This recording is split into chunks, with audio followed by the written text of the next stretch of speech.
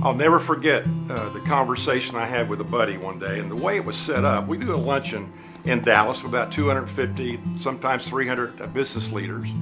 And a buddy came up to me after one of these lunches and he said, "John, could I meet with you?" And I said, "Well, sure." I didn't know what the deal was. So he came in a couple weeks later and he said, "It's not about me, it's about my daddy." He said, "My daddy lives in Virginia, in Charlottesville, Virginia," and said he's 70 years old.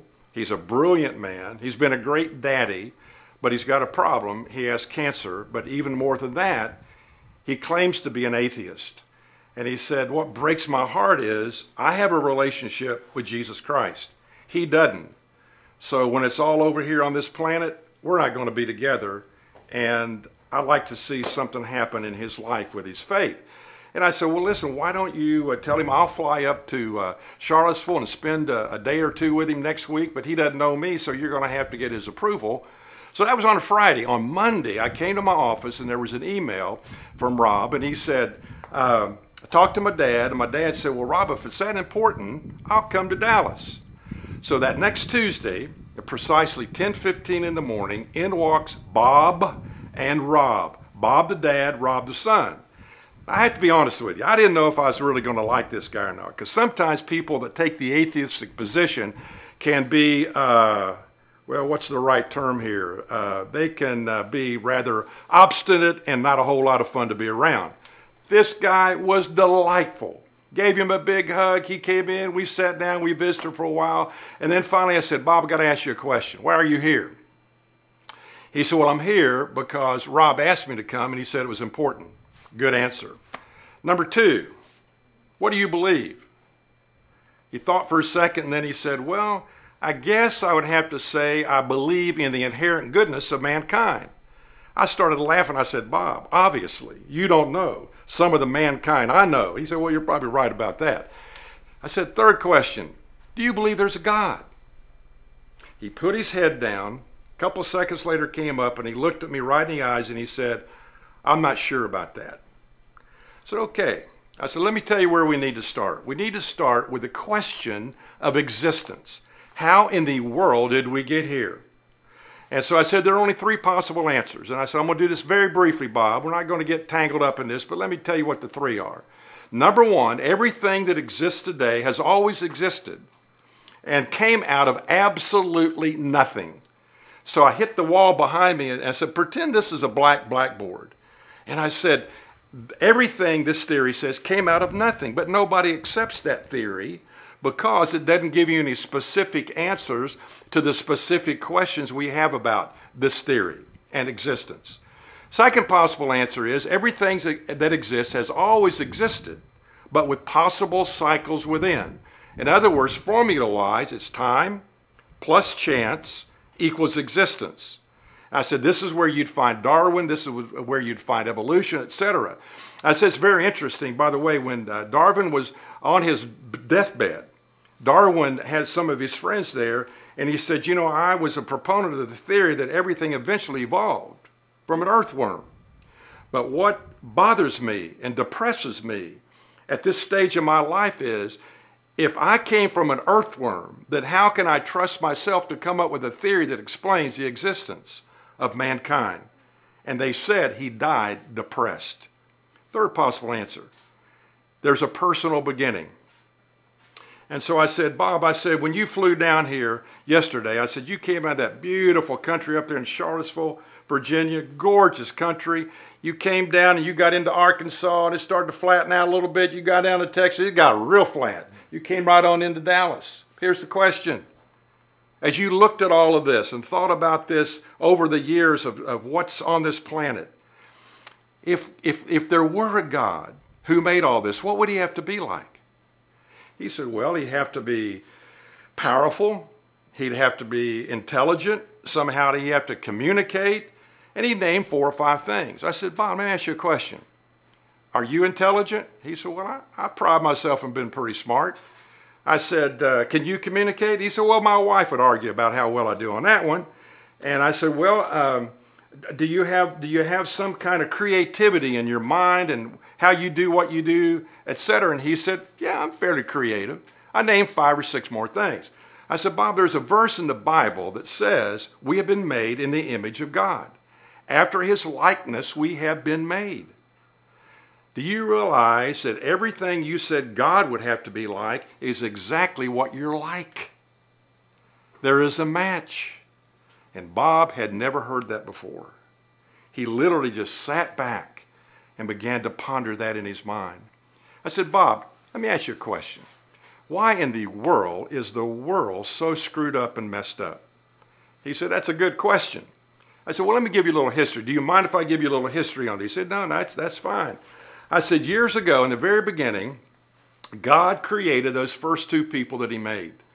And I said, he basically set them in a situation environmentally where every need they had was met.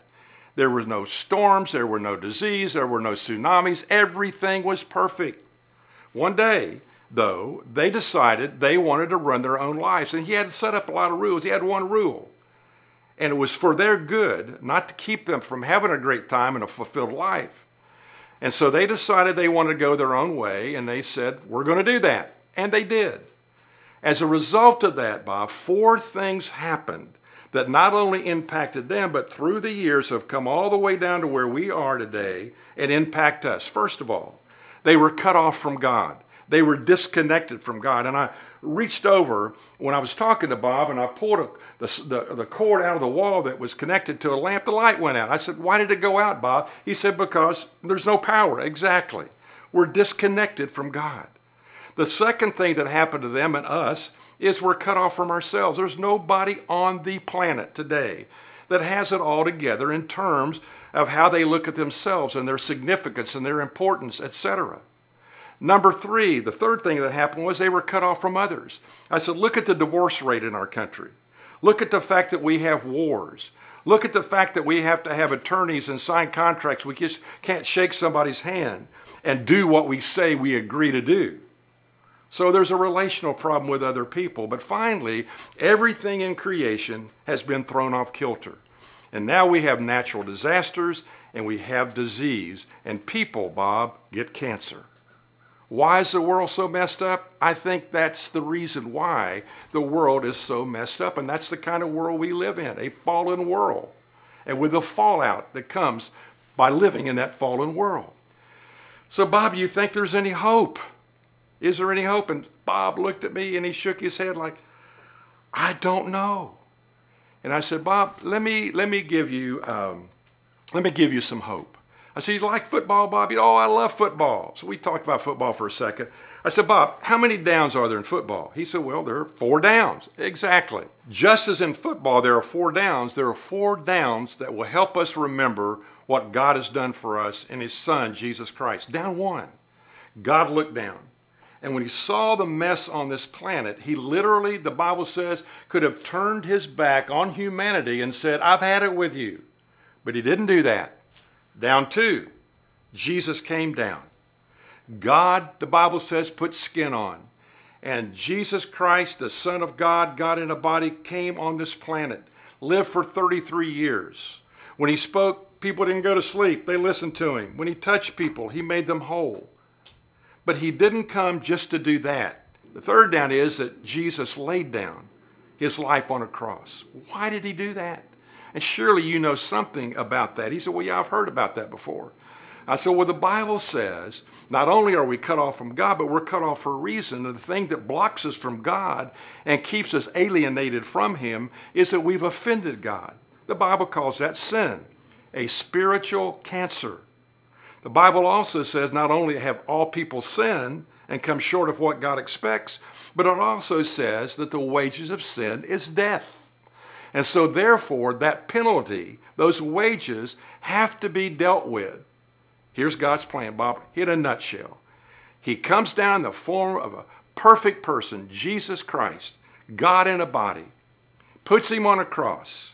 He dies on that cross, and God's plan was to put on him what I am due. What I am due is to be separated from God forever. He paid the penalty.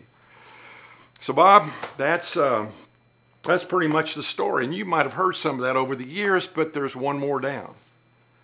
And Bob, the last down is that every knee must bow down. There comes a point in our lives where we have to see our position and our relationship with a holy God. And that we have to see there's no way to get to him by being religious. And by the way, Bob, all religions are essentially the same. They basically say, keep the rules of our religion, cross your fingers, and hope somehow, some way you'll be good enough to make it to God. But it's all dependent upon how good I am and how well I keep those rules of that religion. And we can never keep them well enough. So, the question is, are you willing to say, Lord, I can't make it to you? So, Bob, I've got one more thing I want to do. I want to put a big circle in front of you, and I want you to imagine that this circle is your life. It represents you. The way this thing works, the Bible says, is that if Christ is going to work in you, he's got to live in you. The scripture says, I think it's in John 1:12, to as many as received him, to them gave he the right to become a son of God. And so therefore, Bob, he's got to live in you. So I'm going to put a cross outside that circle, and here's my question. If that cross represents everything I just told you about what Jesus did, where is he in relationship to you? Is he out there? Is he getting closer? Or is he inside you? Bob thought for a moment, and he looked at me, and being very honest, he said, he's out there. I said, Bob, I don't know if you're ready to do this or not, but I'm going to pray a little prayer. And if you would like to ask Christ to come into your life, and it's totally up to you, and there's no magic in my words. It's just to facilitate and help you to make this transaction. I'm gonna pray a little prayer. You can close your eyes, you and Rob, and that's what I'm going to do. So they bowed their heads, and I said a prayer like this. Dear Lord, thank you for dying on the cross for me. Come into my life now. Clean me up, and from this day forward, help me to become the man you've always wanted me to be. In Jesus' name, amen. Well, I looked up, and the guys, Rob and Bob, still had their heads bowed. And I'm going to be honest with you at this moment. I mean, I could literally reach across the coffee table and touch them. I looked at them, and I said, you know what? I didn't say this to them, but I thought this. Those suckers went to sleep on me during my prayer. And then I leaned over and I said, Bob, did you pray that prayer? And very slowly, his head came up. And he shook his head, yes. And he began to weep. At that point, Rob, who's a crybaby anyway, saw his daddy weeping. They stand up, father and son, hug each other, embrace each other, because a man came into that room that day who was dead, the Bible says, and came alive. And so, the question today is Christ in your life? And if he is in your life, are you committed to helping other people know the good news I've just shared with you? Because everyone on the planet needs a way to deal with our greatest dilemma, our greatest problem, and that is sin. And only Jesus provides an answer to that problem. So, what are you going to do about that? Make sure he's in your life, and then pass that on.